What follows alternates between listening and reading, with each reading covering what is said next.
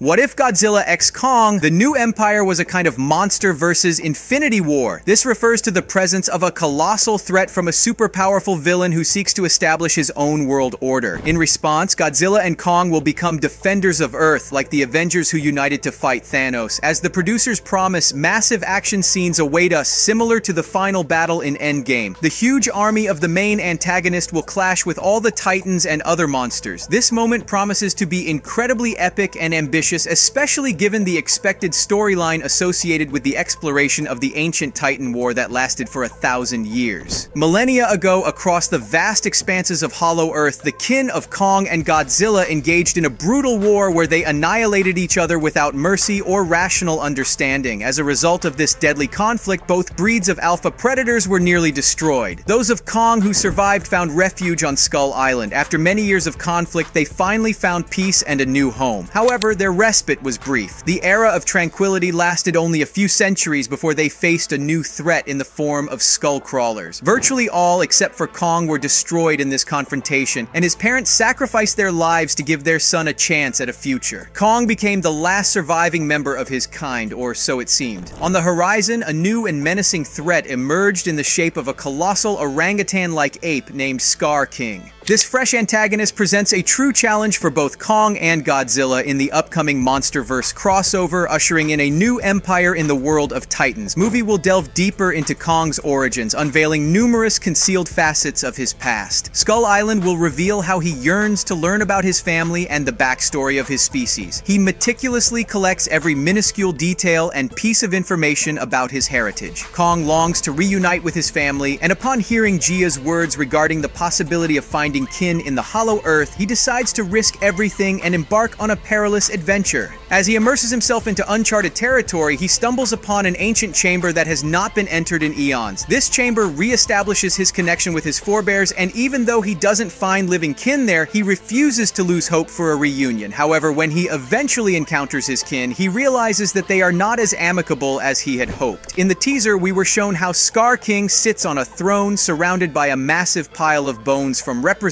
of the two dominant factions. It appears he hunted not only Godzilla's but also his own kin. Clearly, Scar King, seasoned by experience, is a formidable hunter. He knows a great deal about his prey, their habits, strengths, and weaknesses. Based on this information, he can select the most effective means and suitable weapons to crush his quarry. His orangutan-like body type helps keep his opponents at a distance. His long arms can strike his adversaries before they can react. His slender but muscular shape allows for agile maneuvering, considering his hunter skills. He possesses a sharp intellect. One might conclude that this fellow could devise the most efficient weapons against Kong and Godzilla, be it traps or close and long-range combat tools. By the way, there's a plot leak detail that the Scar's primary weapon is a whip made from the spine of a giant snake. And if a primary weapon exists, there must be a whole arsenal of tools for all occasions. Scar King has dozens, perhaps even hundreds of defeated kaijus to his name. He knows the weak points of each one, so it's safe to say he shouldn't be underestimated. He knows precisely where to strike swiftly to decrease the odds of his adversary, not just for victory, but for his own survival. His blue, glowy eyes suggest that he's an extraordinary ape charged with the pure energy of Hollow Earth. It's possible he harnesses this energy to enhance specific parts of his body. Remember how Godzilla's spines were supercharged with this type of energy? What might this mean for a Titan who may be even more attuned to this energy than others? So Scar King boasts colossal combat experience, hunter instincts, and the development of the most effective means to confront all Titans. It makes him a genuinely formidable villain to the MonsterVerse franchise.